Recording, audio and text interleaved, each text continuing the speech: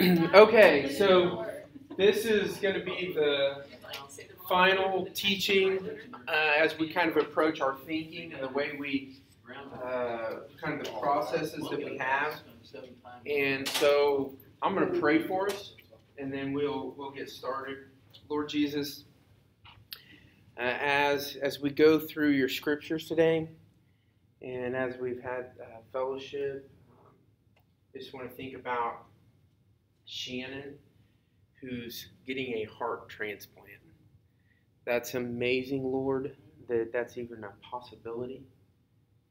We pray that you would be with the surgeons and Shannon himself, that, Lord, this would be something that would kind of open his eyes to his great need for you, and that he would receive the salvation that you offer. I pray that you be with his wife, and that she would do the same, Lord. We thank you that Morgan gets to be here with us, and that Cassie has built this strong relationship with them, and that maybe even Morgan would just hear the gospel in a life-giving way today, and you would save her. Thank you that we get to gather. Father, this message, as we look into these scriptures, we need you and your Spirit to reveal these things to us. We need you to show us our own thinking. So much of the time, Lord, we're blind to our own blindness, and we are prone to being deceived. And so I just pray that you would help us, and that we would help each other, that we would not be a people who are proud, but a people who are humble and who have great fellowship in your name. And it's in your name we pray. Amen. Amen. So today is sort of a transition piece. I'm pretty sure next week we're going to be praying, and then after that I'm going to do some teachings specifically on spiritual warfare and kind of revealing some of the schemes of the devil. But we're kind of transitioning a little bit away from the way we think and more of kind of understanding who our enemy is. And so this is a really good teaching, I think, for that. I've entitled it "Seeing the Unseen Battle." The thing that happens so often in our lives is that the culture that we live in and our lives, the default setting is just to operate off of what we can see. We operate off of our normal kind of day-to-day routines, and we lose sight of the reality that there is a whole nother, and I don't know if you want to call it a whole nother dimension, a spiritual world that exists just like the world exists that we live in. That as part of this world, there is this physical dimension in which we all live and operate, and in this same world, there is a spiritual dimension that works and operates. And so much of the time, because it's not clearly seen or clearly discerned, we lose sight of that. And I think about in the battle for our thinking and in the battle for our minds, part of the reason why we fail to have really good success in transforming our minds and being freed from spiritual strongholds is that we only see half of the battle. There's this whole unseen spiritual world that is operating around us that we can't see, but we can see the effects of it. Like If I think about it in terms of like if we were out at the lake and around the corner, maybe it's a really placid evening and the lake is really still and there's no water, and somebody around the corner throws a giant rock in the water. We can't see the rock go in the water, but we can see the effects of it in the water as it waves out. And so much of the time, that's the way it's operating in our lives. There's this spiritual battle that's going on, and we're wrestling with the effects of the battle, but we're not addressing the source of it. We're not understanding the enemy. We're kind of living oblivious that there is a spiritual world that is animating these things that we're dealing with and that we're wrestling with. And I think that this battle is especially difficult when we put our hand to the plow in discipling people and reaching the lost.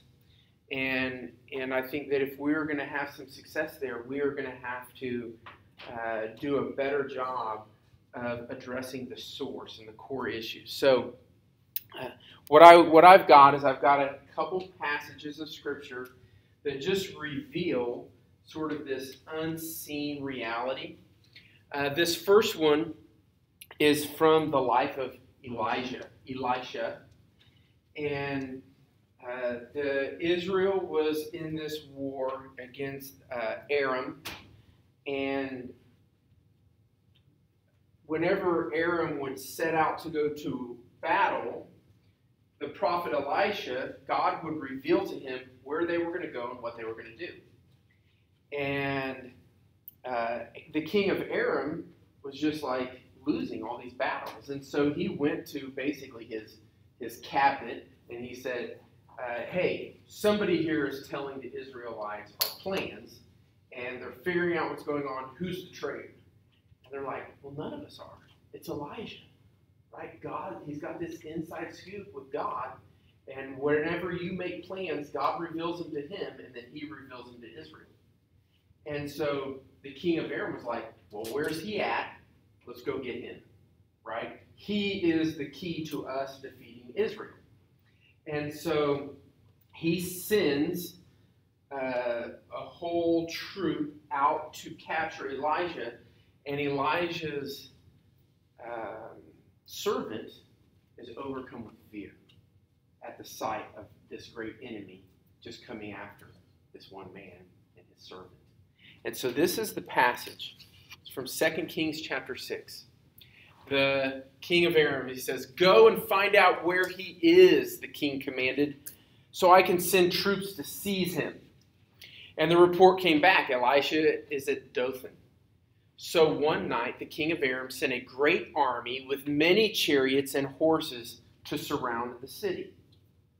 And when the servant of the man of God got up early the next morning and went outside, there were troops, horses, and chariots everywhere. Oh, sir, what will we do now? The young man cried to Elisha. Don't be afraid, Elisha told him, for there are more on our side than on theirs. Then Elisha prayed, O Lord, open his eyes and let him see. And the Lord opened the young man's eyes, and when he looked up, he saw that the hillside around Elisha was filled with horses and chariots of fire. Okay, so in this moment, God opens up the eyes of the young servant. And what's interesting is Elisha doesn't see this, just the servant. Elisha had believed it, and it is shown to the servant. And when he opened up his eyes, there was this physical reality of all this army coming up against them. And then when the spiritual veil was lifted, the servant seen this angelic army that was between them and the enemy. And then as the story plays out, Elisha just starts praying, hey, blind these guys, confuse these guys, send them here. And then they end up trapping these guys and not killing them, treating them as guests It's a really interesting story. But I put this up here because you and I have to understand in our thinking that there is another reality going on all around us all the time. Okay? There's a spiritual reality where things operate differently than they do here. Time and space don't affect that reality like it affects us. But it is going on. I think about in the movie The Lord of the Rings. Has anybody ever seen The Lord of the Rings? The first one. The first one, right? Okay. Guys. You're the only one who likes those movies. You gotta go and use them in the movie. It's like the purge. When the main character slides on this magical ring, his eyes get open to everything that's just kind of the spiritual world that's going on around him. And that is happening, whether we see it or not, whether we acknowledge it or not. Now, think about this. If you're trying to gain ground in a battle, and your enemy is surrounding you and working against you, and you don't even acknowledge their existence, what's your chance of success? It's almost zero, right? And I see this happening in so many Christian families and in Christian lives. God saved you, and He's going to deliver you ultimately. But your own life is not a story of success and overcoming strongholds and freedom and a passion for the Lord, because there's this spiritual war that's going on around us all the time, and we're oblivious to it. Okay, so this is another passage. This is on kind of the good side of it. This is the Mount of Transfiguration. This is a story from the life of Jesus. It says, 6 days later, Jesus took Peter and the two brothers, James and John, and led them up a high mountain to be alone. As the men watched, Jesus' appearance was transformed so that his face shone like the sun and his clothes became as white as light. Suddenly, Moses and Elijah appeared and began talking with Jesus. So these are men that lived 100 and more than 1,000 years before this event takes place. Okay? And all of a sudden, this spiritual realm and these people who formerly existed like we exist here in space and time, they appear. All right? So there's this veil is sort of removed from these guys' eyes so they can actually see these men. All right? Peter exclaimed, "Lord, it's wonderful for us to be here. If you want, I'll make 3 shelters as memorials, one for you, one for Moses, and one for Elijah." Just like Peter, he just can't, I got to do something, right? Can't just exist and take this in. I got to do something. But even as he spoke, a bright cloud overshadowed them, and a voice from the cloud said, "This is my dearly loved Son, who brings me great joy. Listen to him." And the disciples were terrified and fell face down on the ground. And then Jesus came over and touched them. "Get up," he said. "Don't be afraid." And then they looked up. Moses and Elijah were gone, and they saw only Jesus. So again, it's not just this angelic reality. In this spiritual realm, there are angels, there are demons, there are these forces at work, but there are also the people who lived and have died before. And these two people specifically died in faith that God would save them. And this is great encouragement to us, right? If we're ever questioning what, is the resurrection real, or is this other dimension real, or how does afterlife things operate? While we don't know a lot of the details about it, we understand Moses and Elijah lived hundreds of years apart from each other. And there was at some level some kind of fellowship. And they were brought to this point where they got to talk with Jesus while he was active in ministry. And Peter and James and John see it. So there is this whole other dimension. And here's the thing, is it wasn't just going on in the time of Elijah, and it wasn't just going on at the time of Christ. It is going on right now. Elijah and Moses are alive and well. Okay? You just can't see them. Okay? Jesus was buried, rose from the dead, ascended to heaven. He is just as real. Okay? And so we have to begin to, in our thinking, allow that truth to penetrate at a deeper level than it has before. Allow the truth of that to shape our thinking maybe more than it has before. And then we move, ultimately to this passage in 1 Peter where he says, stay alert. Watch out for your great enemy, the devil. He prowls around like a roaring lion, looking for someone to devour. Stand firm against him and be strong in your faith. Remember that your family of believers all over the world, yes, Lord, is going through the same kinds of suffering that you are. Okay, so here's the thing. If you're going to go out and you're going to look for, and I know that this sounds absurd, but we have to kind of start here. You're never going to go around and see Satan prowling around like a roaring lion seeking someone to devour. That is going on in the spiritual realm that you and I can't see. Okay? And ultimately, I think the nature of this devour is typically different than what we expect. I think on one level, when Satan is devouring someone, he is keeping them from salvation in Jesus Christ by any means possible, whether it's great or whether it's minuscule.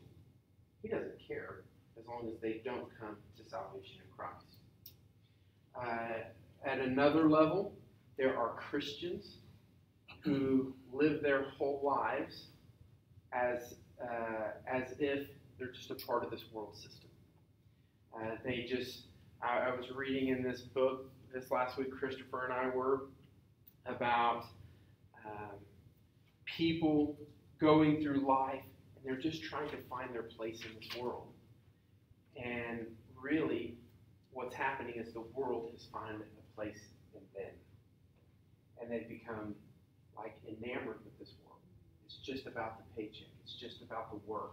It's just about getting through the day. It's just about the car, whatever it is. And we're just focused on the physical.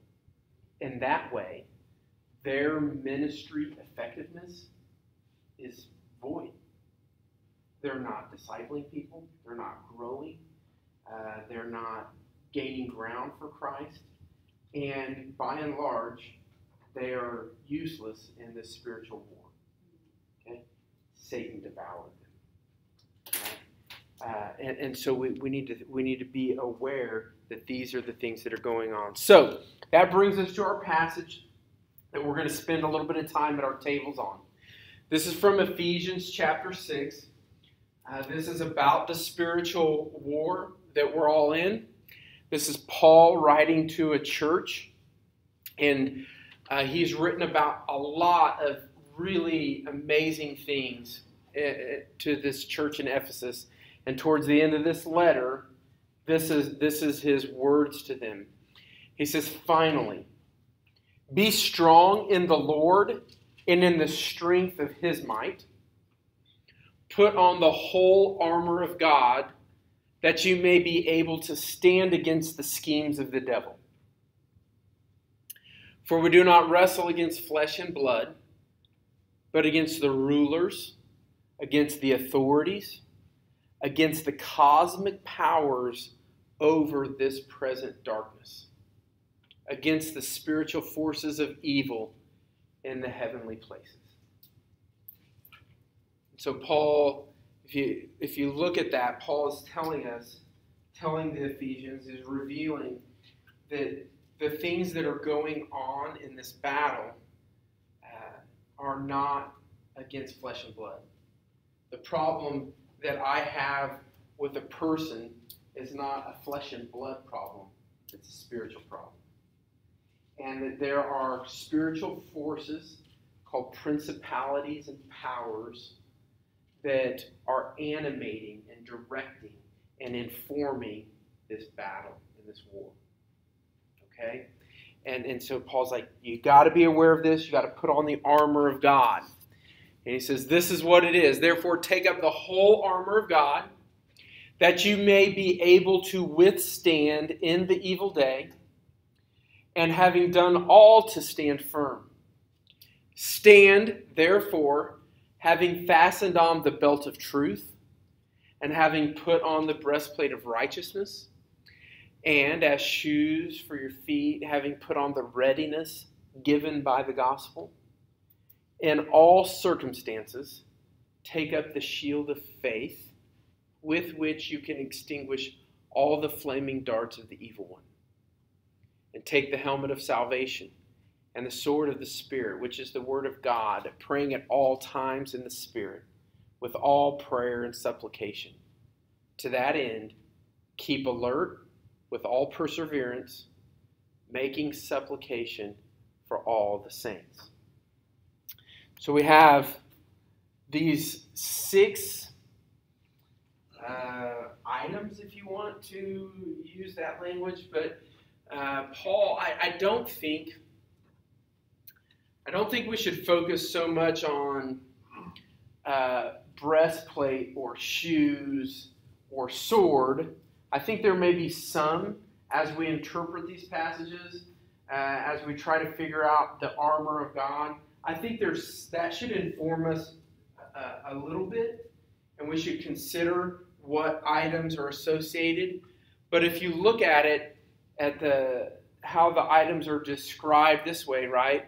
You have truth, righteousness, the gospel of peace, faith, salvation, and the sword of the Spirit, which is the word of God. So you have these 6 items that make up what Paul calls the armor of God, that God has provided for us in this spiritual war that we're in, that's not against flesh and blood, that's against principalities and powers in heavenly places.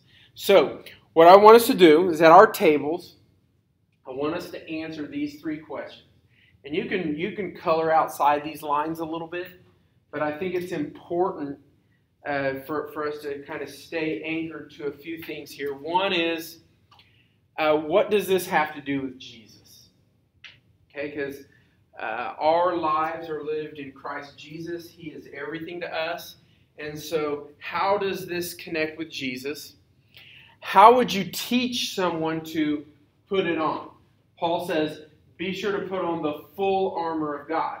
So if someone comes, the bots guys come to Paulo and say, Paulo, I believe what you're teaching us from Ephesians 6 is true. How do I put this on? Right, Dad, how do I put this on? Okay? And then, what are the consequences if we choose not to put it on? Okay? I want us to consider those 3 questions. But here's what we're going to do. There are 6 items and 3 tables. So, Tara, at your table, I want you to handle truth and righteousness. So what do those 2 things have to do with Jesus? How would we tell somebody to put those things on? And what are the consequences if they don't? All right. David, you guys are going to look at gospel readiness, okay, and faith. All right, so gospel readiness and faith. And then Lisa and Mike, you're going to look at salvation and the sword of the Spirit, the Word of God. Okay? And then what we're going to do is at your table, you're going to work through those. And then each table is going to kind of inform the other two tables of what does it have to do with Jesus? How do you put it on? And what are the consequences if you don't? Anybody got any questions? Okay. Ready? Go. I'll put that back up in just a second. I'm going to pause this.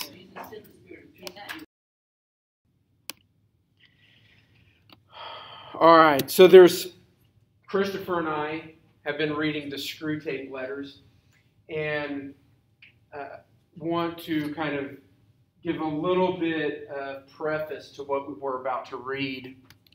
So, the Screwtape Letters is a fictional book written by C.S. Lewis, but it's a book as if C.S. Lewis had discerned spiritual warfare as it pertained to demons and how they affect and influence and what they're trying to accomplish in the lives of the lost and in the lives of Christians. Okay? And so, but it's written as if it's one demon writing to his nephew, another demon, and they call themselves tempters. The enemy would be God. The father below is Satan. And so it's a little bit backwards from the way we would typically think. But C.S. Lewis was a guy that had incredible insight. Okay? And there's a handful, I think Christopher would be 30 chapters in, and there's a handful of these that are like, oh my goodness, he just nailed it. Okay? If you will learn, if you will kind of take what's being written here, and you'll consider it as part of this spiritual war in this unseen world, it's like, oh my goodness. And there have been several times where I've been like, oh dude, I've been duped. I find that he's writing about me. And this is one of those chapters. So Screwtape writing to a lesser demon. About a patient. The patients are just people that they're trying to deceive, okay? He says, you will find that anything or nothing is sufficient to attract his wandering attention. So he's saying after you've worked on somebody and you've kind of got them where you want them, they're oblivious to the fact that you're working their life, pretty soon you'll find that anything is sufficient to attract his wandering attention. You no longer need a good book, which he really likes, to keep him from his prayers or his work or his sleep. A column of advertisements in yesterday's paper will do. This is written 40 years ago. Okay? You can make him waste his time not only in conversation he enjoys with people whom he likes, but in conversations with those he cares nothing about on subjects that bore him. You can make him do nothing at all for long periods. You can keep him up late at night, not roistering, but staring at a dead fire in a cold room. All the healthy and outgoing activities which we want him to avoid can be inhibited and nothing given in return, so that at least he may say, as one of my own patients said on his arrival down here, I now see that I spent most of my life doing neither what I ought nor what I liked. You will say that these are very small sins, and doubtless, like all young tempters, you are anxious to be able to report spectacular wickedness. But do remember, the only thing that matters is the extent to which you separate the man from God. It does not matter how small the sins are, provided their cumulative effect is to edge the man away from the light and out into the nothing. Murder is no better than cards if cards can do the trick. Indeed, the safest road to hell is the gradual one, the gentle slope, soft underfoot, without sudden turnings, without milestones, without signpost. Your affectionate uncle, Screwtape.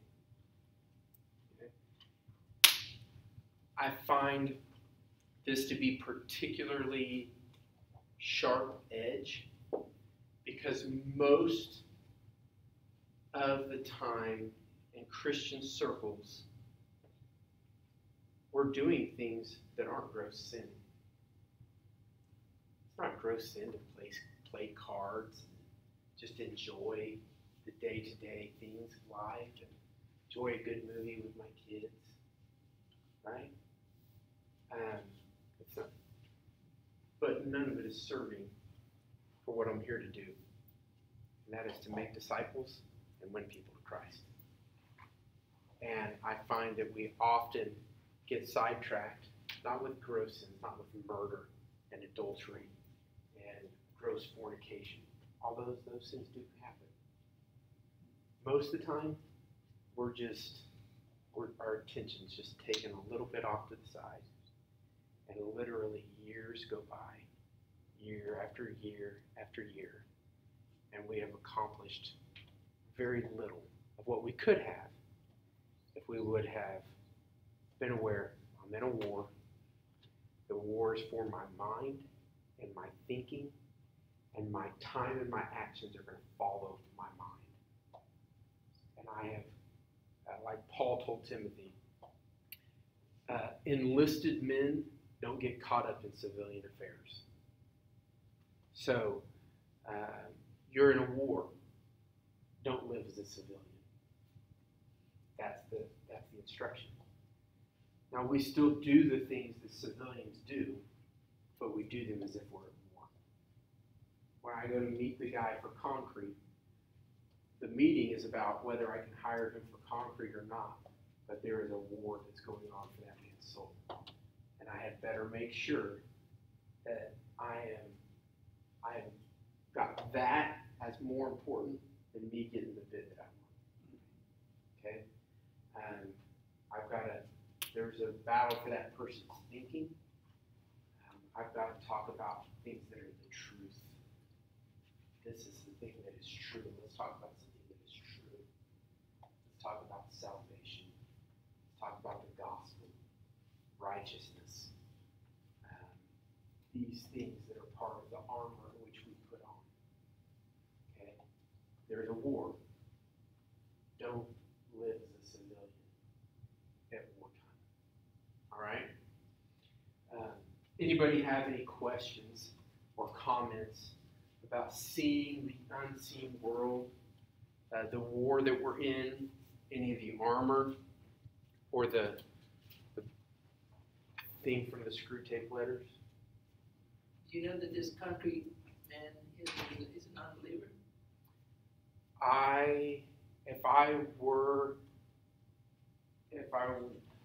He's not living like a believer. I can say that. If he is a believer, he's living in gross sin. So You know that? I do.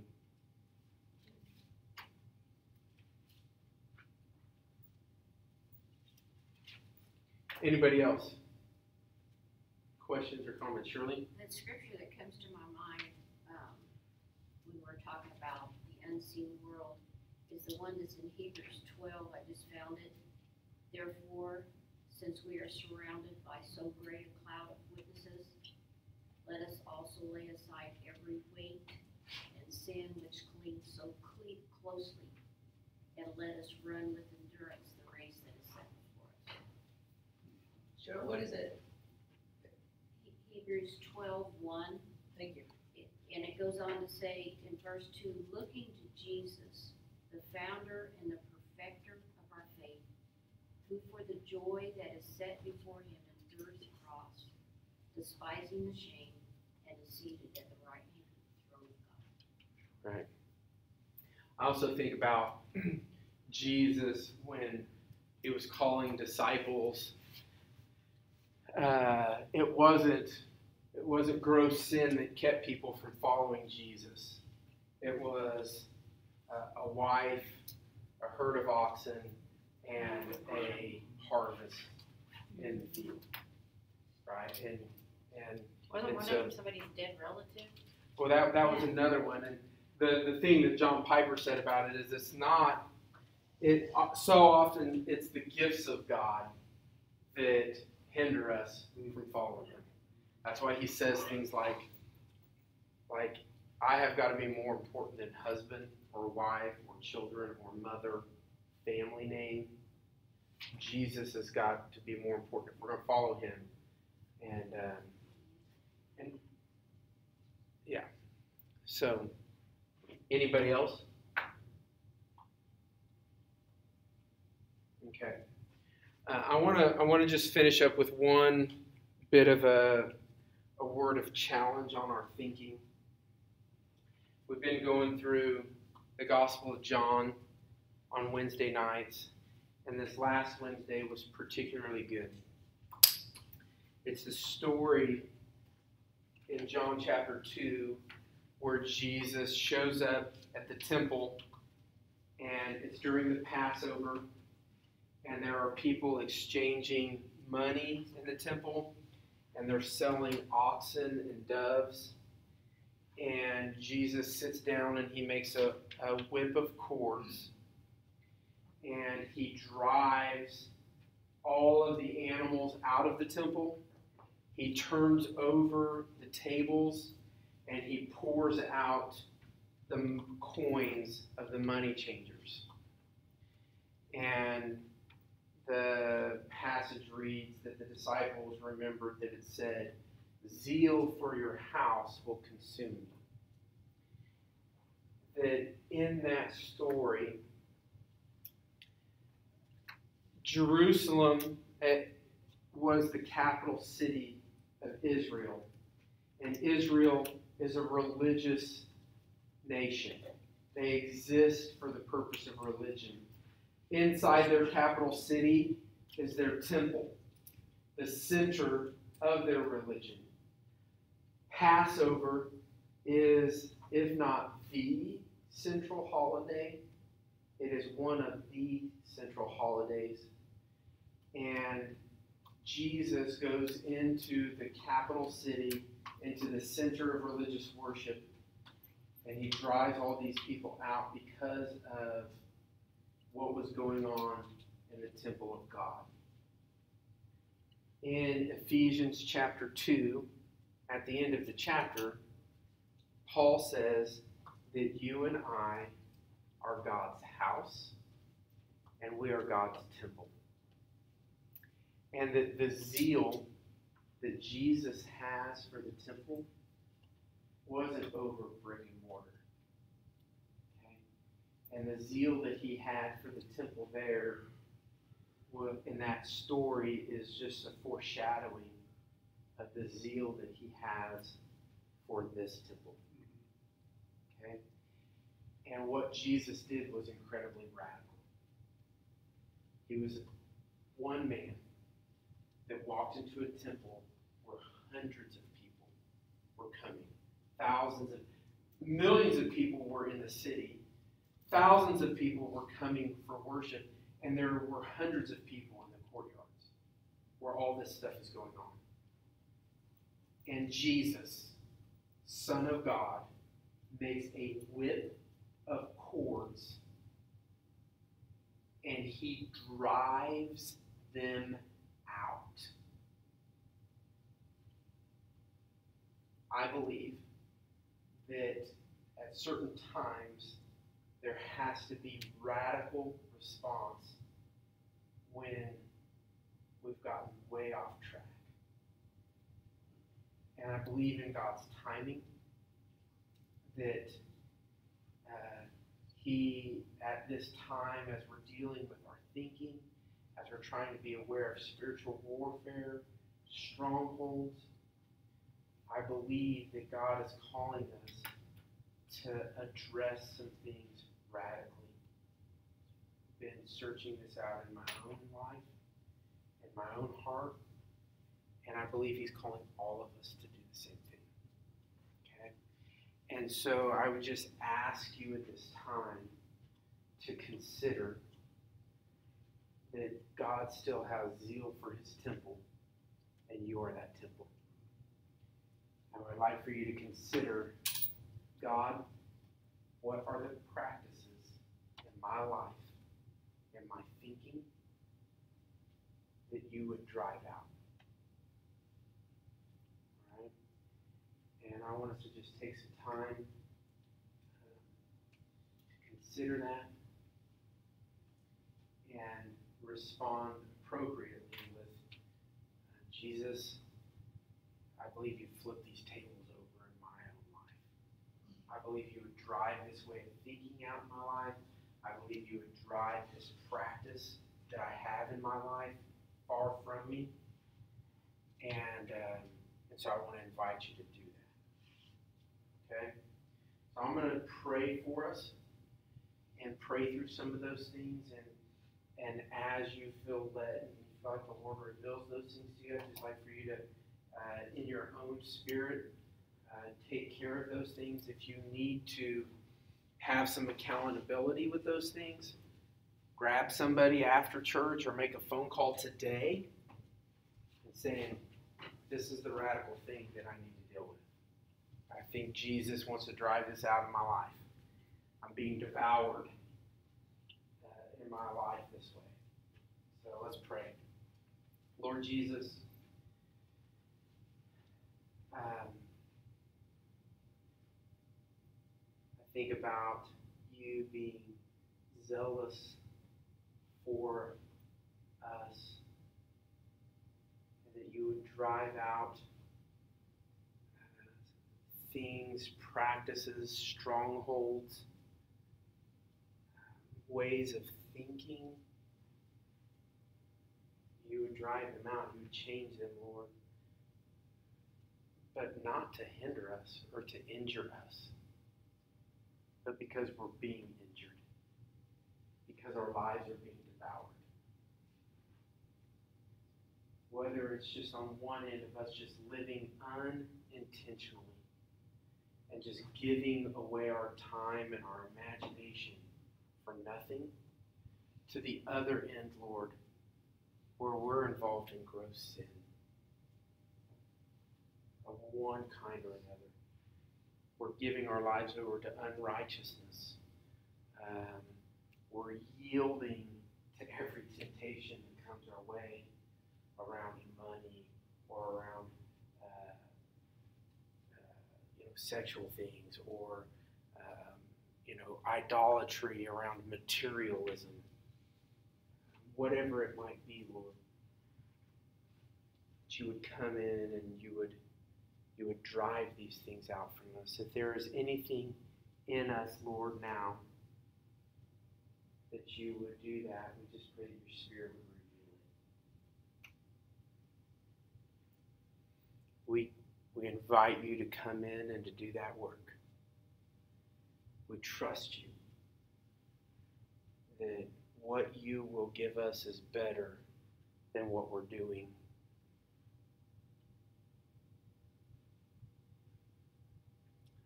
Lord, I thank you that in you we can have victory in this war, that you are the truth, that you are our righteousness, you are our salvation. You have given us the Word as a sword and the Holy Spirit to reveal and split open the lies and expose them in ourselves and in the world around us.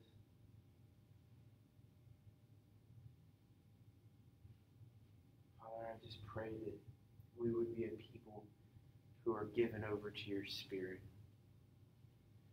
who are yielded our whole lives unto you. And that you would renew us, Lord, in our call, in our ministries. We have a few weeks of what is like summer left, and we need to be planning, kind of getting back on our ministry horses and being trained and reaching others. And so just invite you to come and guide us in all of that.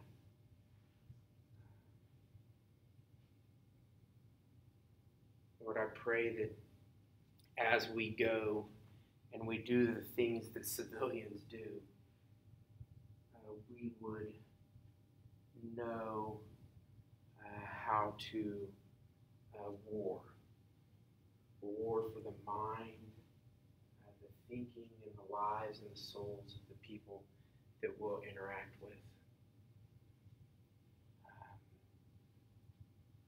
And let us be salt and light like you are salt and light, Lord. I pray these things in Jesus' name. Amen. All right, crew. Well, next week, don't forget we're going camping. You need to know where that's at. Get a hold of Cassie, or I'm sure I can figure it out. And we're praying next week, and then we're gonna do a little bit more into the spiritual warfare and the schemes of the devil for a few weeks after that. So have a good one. I got 2 keys. This is a plastic one. No, man. Oh, I like it. You can rub it up. This is one.